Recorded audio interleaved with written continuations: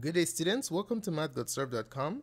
In this clip, we're going to be going over a brief review on differentiation and integration basics. Alrighty, the instructions for problems number 1 and 2 were to find dy dx. Okay, the derivative of y with respect to x. Okay, let's take a look at number 1. Let's say we have the quartic trinomial y equals negative 2x to the fourth plus 4x to the third minus 3x. And we want to find dy dx. Okay, so we're differentiating y with respect to x. So we're looking for d dx of this entire quartic trinomial expression right here. Alright, so you need to remember your power rule for differentiation. So if you're differentiating x to the n, power rule is you power down the power and mark it down by 1. Okay, and if you're differentiating a linear function with a slope of a, that term that has the slope of a, if you differentiate that, it's just going to be a, because if you apply the power rule to x, you have x to the 0th power, which cancels out, and then you just left with a. Okay, and then also remember that the derivative of a constant is 0 because it doesn't change. Alright, so what we're going to do here, we're going to use term by term differentiation, the sum and difference rules here. So we're going to differentiate each term individually, negative 2x to the fourth prime plus 4x to the third prime minus 3x prime. Remember, prime and the x, they both mean derivatives. They're just two notations of writing derivatives, okay? All right, so let's go ahead and differentiate. All right, so if we apply the power rule to the first term, we have dy dx. We're going to power down the power, but there was already a 2 there, so it's negative 2 times the power down, which is 4. And then mark down the power by 1, plus 4 times, you power down this 3, x to the mark it down by 1, and then minus 3x. The derivative of 3x is just 3, because if you apply the power rule on x, you have x to the 0, which cancels out. Okay, all right, now let's simplify our answer. Dy dx is equal to negative 8x to the third plus 12x squared minus 3, and that is the answer to question number 1. All right, let's take a look at number 2, something similar. Let's say we have a situation where we have radical components in our polynomial function. So y equals 5 times the cube root of x squared plus 4 times the 5th root of x squared plus the 4th root of x. Okay, so I want to find the derivative of this. So to help us find the derivative, it will be beneficial for us to rewrite the terms as powers. Okay, so we want to rewrite as powers. Why are we rewriting as powers? Well, we're rewriting as powers each of these radicals because it's easier to apply the power rule in differentiating powers. Okay, so we're going to rewrite as powers. So dy dx is going to be the derivative with respect to x of 5x to the power is the numerator and the index is the denominator, okay, plus 4x to the power numerator, index denominator, plus x to the, there's an invisible power here, which is 1, so it's going to be the numerator, and the denominator is the index, which is 4, index of the radical. So now we're going to carry out term by term differentiation. Dy dx or y prime they mean the same thing as going to be 5x raised to the 2/3 prime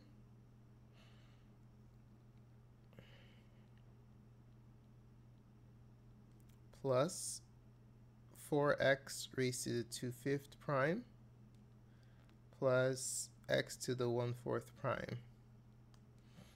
Alrighty, so we're now going to apply the power rule. Let's go ahead and do it. We have dy dx of y prime equals 5 times 2/3. So you power down the power. Let's write that again. And then times the power, you mark down the power, x raised to the power minus 1, okay? So 1, we'll write 1 as 3/3. All right, plus 4 times, you power down the power, 2/5, x to the, mark down the power by 1, which is 5/5, and then plus 1/4, x to the 1/4. You mark down the power by 1, which is 4/4, an equivalent fraction with the same denominator as this denominator here. Okay, let's go ahead and simplify that. We're going to have dy dx equals 10/3 x to the negative 1/3 plus 8/5 x to the negative 3/5 plus 1/4 x to the negative 3/4. Okay, and then if we apply the reciprocal property of exponents, dy dx is 10/3x to the 1/3 plus 8/5 x to the 3/5 plus 1/4 x to the 3/4. Now this is how you write it using rational exponent form. Okay, or you can write it using radicals. All right, so if you want to use radical notation, your derivative is going to be 10/3 times the cube root of x to the first power, which is just x. So the denominator is the index and the numerator is the power, plus 8/5 times the 5th root of x to the 3rd plus 1/4 times the 4th root of x to the 3rd.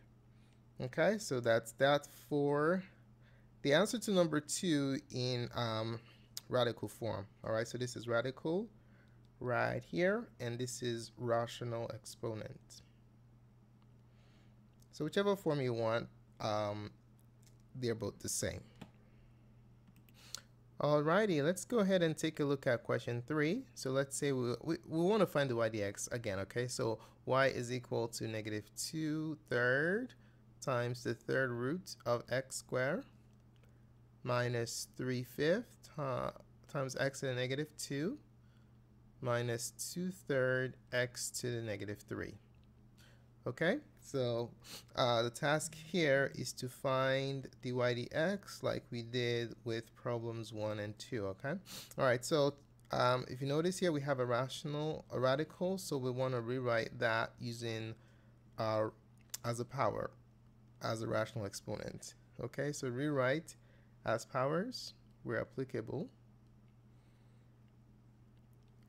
So we have y equals negative 2/3, and this is x raised to the 2/3, and then minus 3/5 x to the negative 2, and then minus 2/3 x to the negative 3.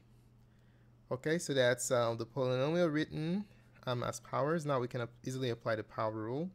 So dy dx is basically the derivative of each term, so we can write this as negative 2/3 x to the 2/3 prime minus 3/5 x to the negative 2 prime minus 2/3 x to the negative 3 prime.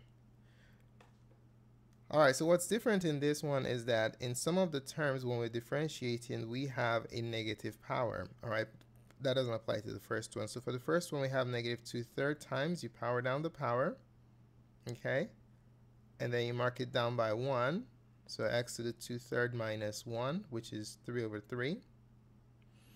Alrighty, and then minus 3/5. Now, when you're powering down this power here for this middle term, you notice that it's -2. So when you're powering that down, you have to bring down the entire -2. Okay, so be careful with that. And then x to the negative power, and mark down the power by 1. Same applies to this term here. Power down -3 with the sign. And we have x to the power marked down by 1. Okay, so let's go ahead and simplify. dy dx is equal to -4/9 x to the -1/3, and then minus times minus is positive, 6/5 x to the -3, and then minus times minus is a plus, and then these two 3's divide out, so you have 2x to the -4th power, and then you can rewrite this dy dx as -4/9 x to the 1/3 using the reciprocal property of exponents, plus 6/5 x to the 3rd plus 2/x to the 4th. Okay, and there goes the answer to question number 3. All right, in the next examples, we're going to be taking a look at how to find higher order derivatives. Okay, so for question 4, if f of x is x to the 5th power minus 3x to the 4th minus 3x squared, then f double prime of x is what? What is f double prime of x? All right, let's go ahead and do this one. So the original function is x to the 5th minus 3x to the 4th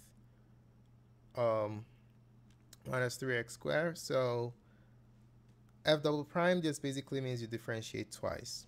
Okay, so let's find the first derivative. So for the first derivative, we're just going to differentiate each term one by one using the sum and difference rule for derivatives.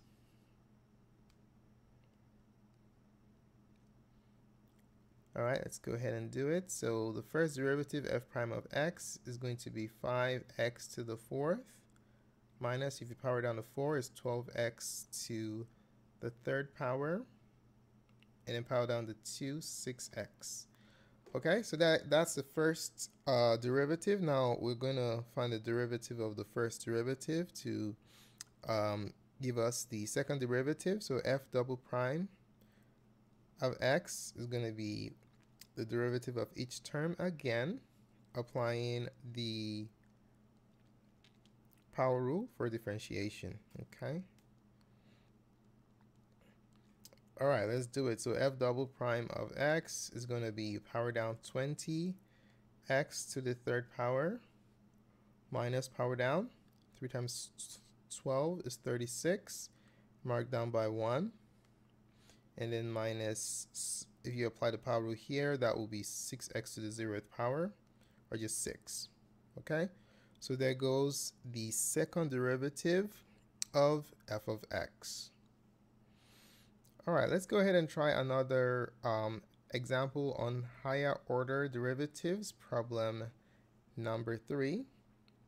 So for problem 3, what if y were equal to 2x to the 5th plus x to the 4th plus 2x to the 3rd, and we are to find d third y dx squared of this quintic trinomial. So how do we do it? Well, the power that's placed next to the d basically tells you how many times you're differentiating. So since we have 3, that tells us that we're going to be differentiating 3 times. Alrighty, so y is equal to 2x to the 5th plus x to the 4th plus 2x to the third. The first derivative, dy dx, we're going to skip some steps here, okay? So power down, you have 10x to the fourth, plus power down, marked down by 1, 4x to the third, plus 6x squared. Okay, so that's the first derivative.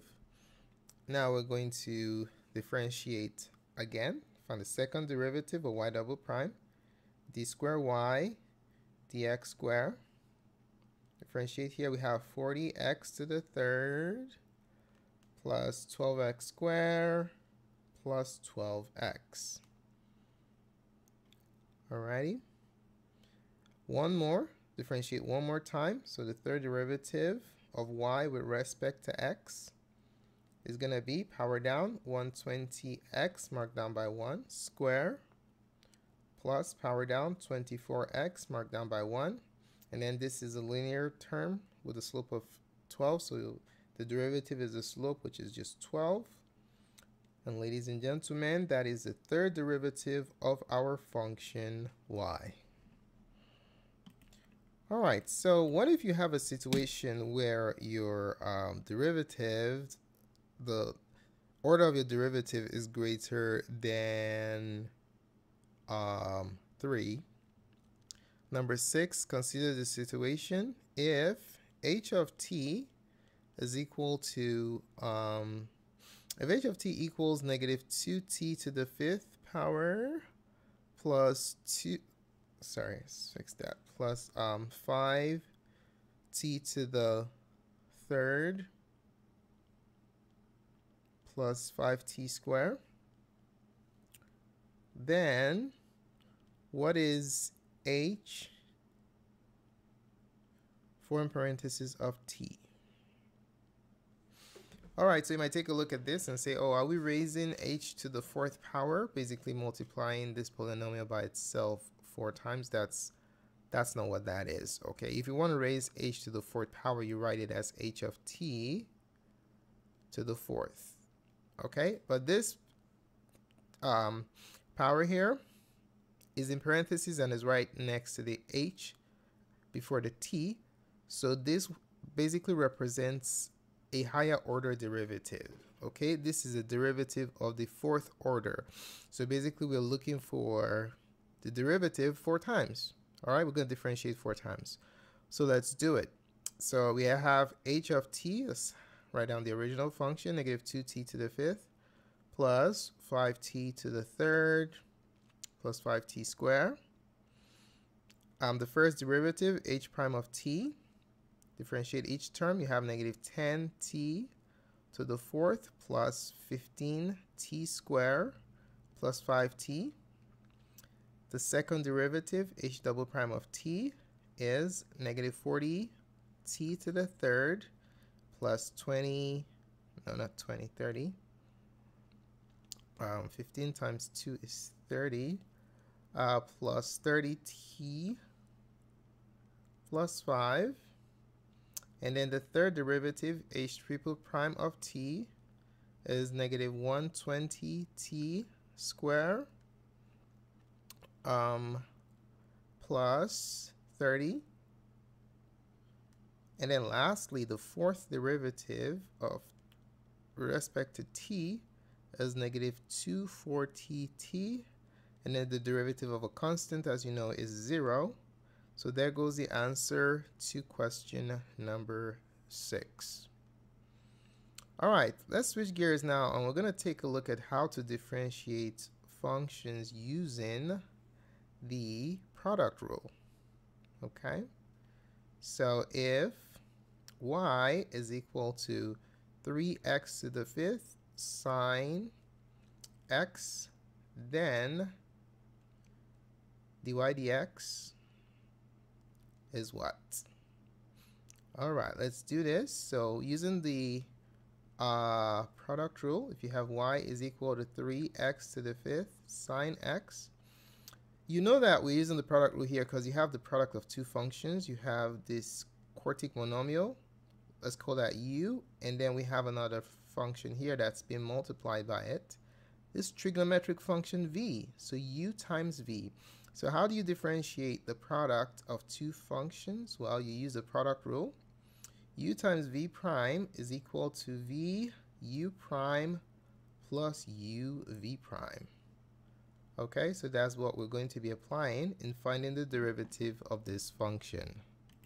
All right, so I'm going to put it underneath here so it fits. So it's going to become, so we're looking for dy dx, okay?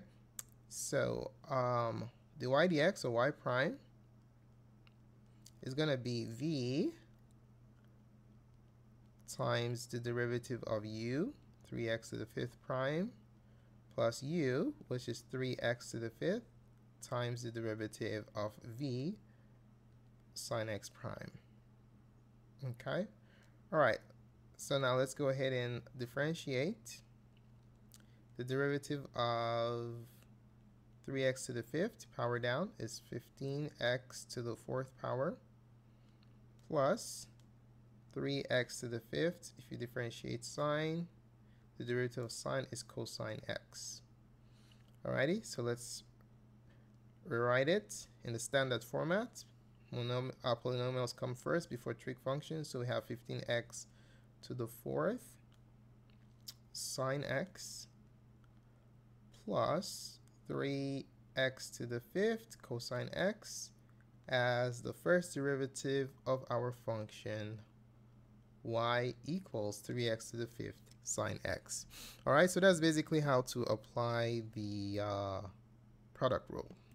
Okay, now let's take a look at a quotient rule example. All right, so quotient is just a fancy word for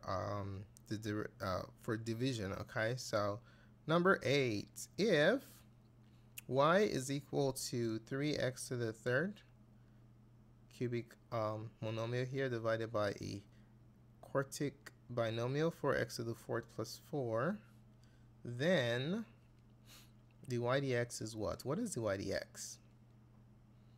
Let's do it.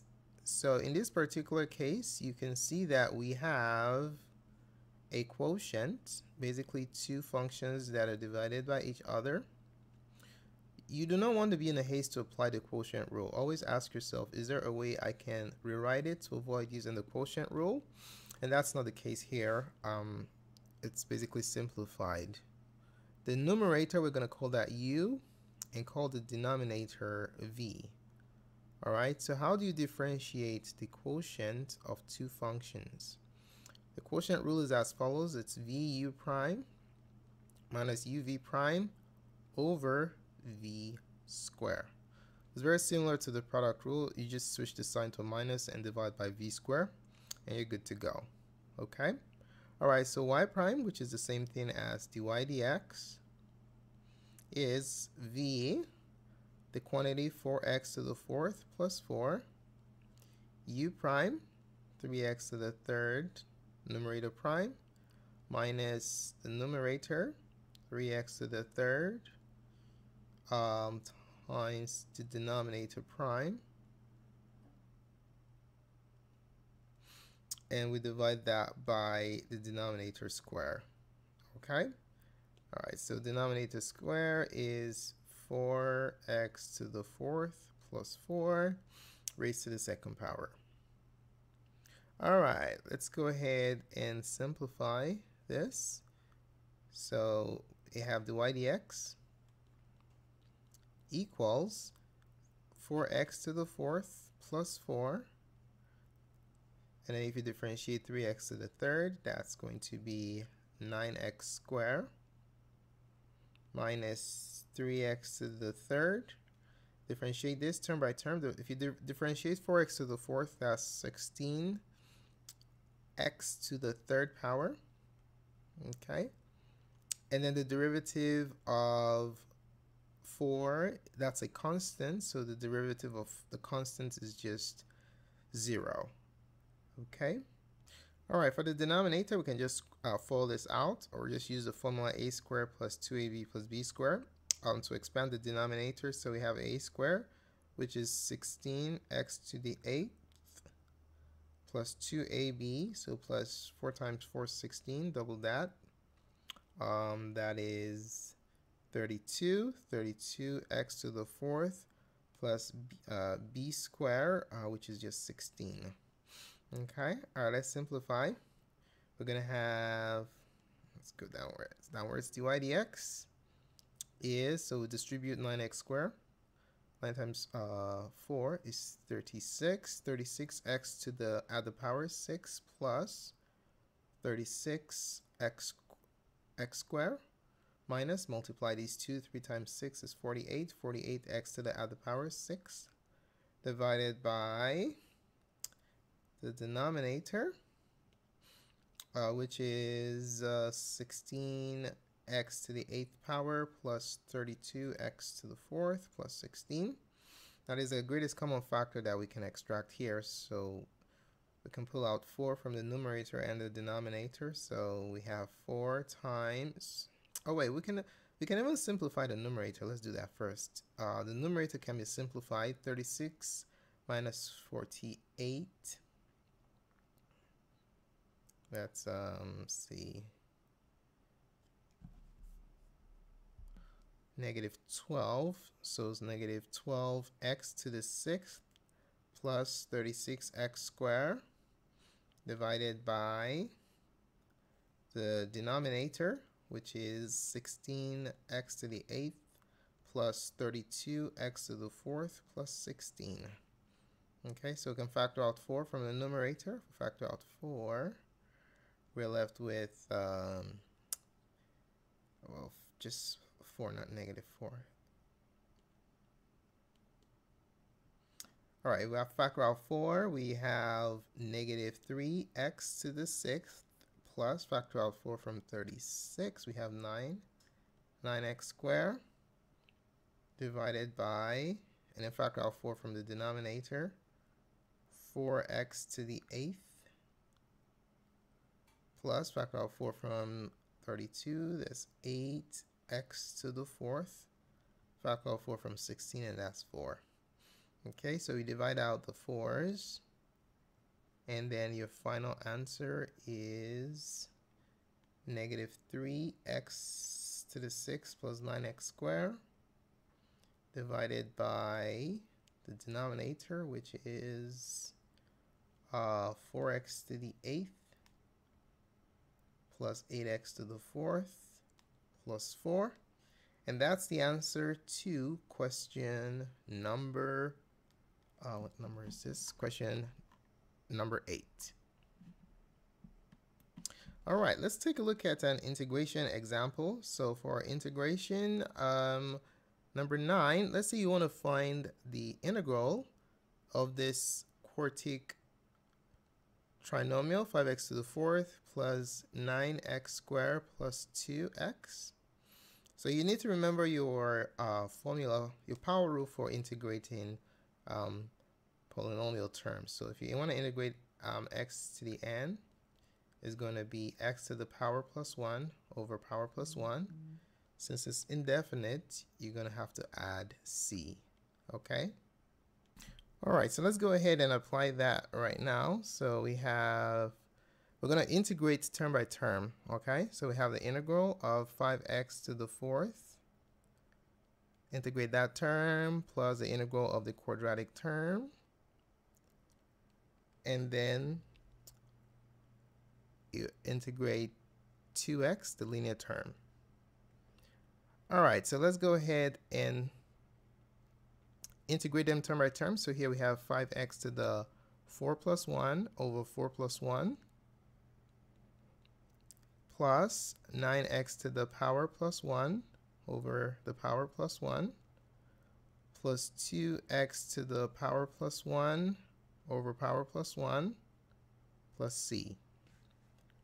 Okay, all right, let's simplify. We have 5x to the 5th over 5 plus 9x to the 3rd over 3 plus 2x squared over 2, and we don't want to forget our constant c.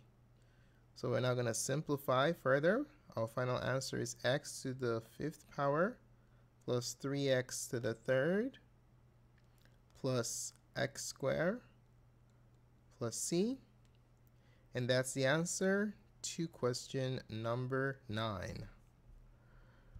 All right, let's take a look at another example on indefinite integrals. Number 10, let's say we're integrating a polynomial expression that involves radicals. So 4 times the cube root of x over 3 plus 5 times the fourth root of x over 2 minus 12x to the negative fifth power. All right, so in order to apply the power rule here, we'll have to rewrite each term as a power where applicable. Okay, so rewrite as powers where applicable. Okay, so in this particular scenario, rewrite applies to the first and second terms. So for number 10, we're integrating 4/3 x to d. So the power, which is 1 of the first term, is the numerator divided by the index, which is 3. 4x to the 1/3 plus, so let's just rewrite and integrate. Okay, so rewrite, we're going to integrate that, plus, and then the next one is 5 over 2, x to the 1/4, we have a 1 here, dx, minus the integral of 12x to the negative 5 dx. All right, now one good practice to do when you're integrating is whenever you have a coefficient that's factorable, you can always factor out your coefficients from your integral. The same applies to the derivative, okay? All right, so let's go ahead and integrate here. So we have 4/3 times x to the 1/3 plus 1, which is 3 over 3, divided by the power plus 1, plus 5/2 x to the power plus 1, divided by the power plus 1, minus 12x to the power plus 1, divided by the power plus 1, plus c. Okay, let's go ahead and simplify that completely. We're going to have, let's see, 4/3 times, now we have x to the power plus 1, which is 4/3. Now since we're dividing, well, let's just do it together first and then show you how it works. So we have 4/3 x to the 4/3 over 4/3 plus 5/2 x to the 5/4 over 5/4.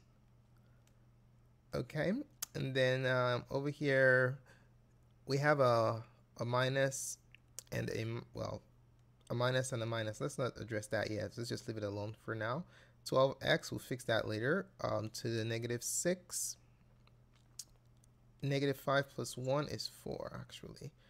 To the negative 4 over negative 4. Alrighty? And then don't forget your c. Now let's simplify. Now, since you're dividing by a fraction, this is a compound fraction, you drop, change, flip, or keep, change, flip, however you call it. So you have 4/3 times 3 over 4, x to the 4/3, plus 5/2 times, you flip 5/4 to the 4 over 5, x to the 5/4, minus, this one you can just divide, okay? So minus times minus is a plus, and 4 goes into 12, 3 times x to the negative 4 plus c. All right, let's simplify it completely. So here you see that the coefficients cancel out, so just x to the 4/3, plus here the 5's divide out, 2 goes into 4 twice. So if you do that, you have 2x to the 5/4, and then here you can just apply the reciprocal property of exponents and write this as x to the 4th plus c, and that is the answer to question number 10. Okay, Thanks so much for taking the time to watch this presentation. Really appreciate it. If you found the contents of this tutorial helpful in your studies of the mechanics of integration and differentiation, do give us a like or thumbs up. Your positive feedback is very valuable to us. If you have any questions or comments about anything that's covered in this tutorial, just place it in the comment section below and we'll be more than glad to respond. Don't forget to subscribe to our channel for updates to other tutorials such as this.